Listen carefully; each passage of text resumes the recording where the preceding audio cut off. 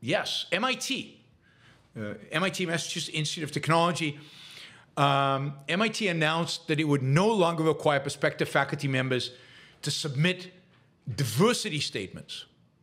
So you remember we talked about this a few months ago, maybe a year ago, maybe 2 years ago, I can't remember, that faculty all over the United States, not just at MIT, but to get a faculty job, you basically had to write this brief memo, basically swearing allegiance to some, diversity, inclusion, equity standard. That is, hiring at our top universities, the best universities sometimes in the world, was not anymore based on ability, publication, scientific qualifications, but now it was all of that plus you had to write a DEI statement. You had to commit, you had to swear that you were okay with this DEI agenda. Real horror, really horrific, really authoritarian, and of course, this is a way to force people. This is a way to impose on people. A dogma the universities accepted, and that basically everybody went along with. And if you stood up against and you weren't tenure, you found it very, very difficult to get a job. There were some exceptions, like University of Chicago, which is an exception on a lot of these things, and good for them. Anyway, MIT announced that it no longer required prospective faculty to submit such proposals, and this is great. It's scrapped. It just shows how nutty things got, how insane the social justice movement became, and it managed to win.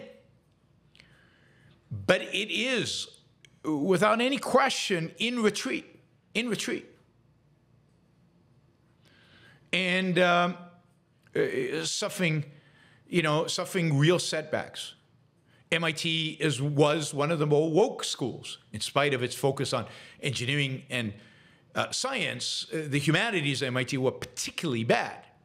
MIT, of course, is one of the places where the president of the university couldn't condemn calls for violence against Jews, and yet she's the only one who kept her job. The Harvard president and the Penn president all resigned. She kept her job suddenly, and maybe part of the deal of her keeping her job was taking actions to mitigate some of the crazy, nutty, so-called social justice stuff that MIT had embraced. So DEI statements, DEI diversity statements, no longer needed at MIT. You can now apply for a job freely without it. Now, this is part of what is being observed as a pattern, and that is a pattern of DEI retreat across the corporate landscape, and even, as you see with MIT, within the university system. So, for example, I'll give you one example. Last year, Eli Lilly annual shareholders letter referred to DEI or diversity, equity, inclusion in words, either one, 48 times. Shareholder letter 48 times. This year, there's no DEI, there's no diversity, equity, and inclusion in the letter. Starbucks got shareholder approval to replace representation goals with talent, performance, and executive bonus incentives. What the hell? That's insane. I mean, managers at Starbucks are now going to be evaluated and provided bonuses based on performance and talent, not based on representation goals. At Coors, people and plant metrics have displayed environmental, social, and governance, ESG goals, and the acronym DEI has completely disappeared. Maybe they learned from the Bud White fiasco. So American business is basically backing off. A lot of this has to do with the Supreme Court ruling in the Harvard case saying that discriminating against a group, i.e. Asians in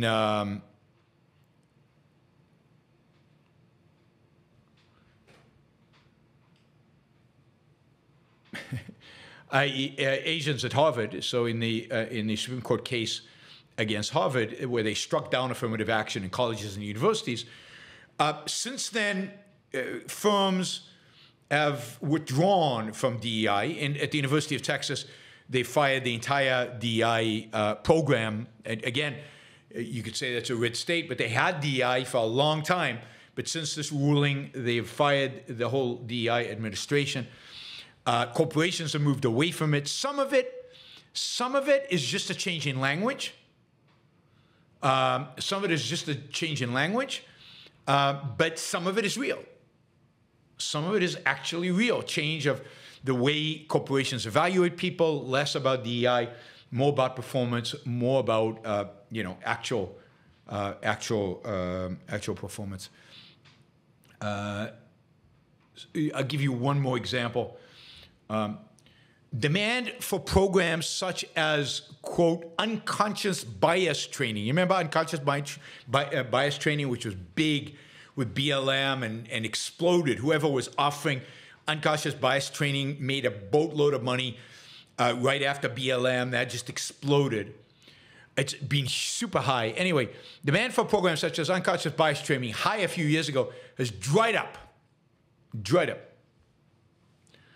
Now there's a spike in training around, I don't know, employee resource groups and helping out, helping out people, groups of caregivers, veterans, first-generation Americans, talking about, real challenges and real struggles that people actually have, instead of delving into unconscious bias, which was always questionable, although it probably exists. Unconscious bias probably exists, but these programs were not targeted at actually eradicating it. They were targeted around you feeling guilty about it and acknowledging you have it and acknowledging you can't get rid of it, which is basically, what they held and what they believed.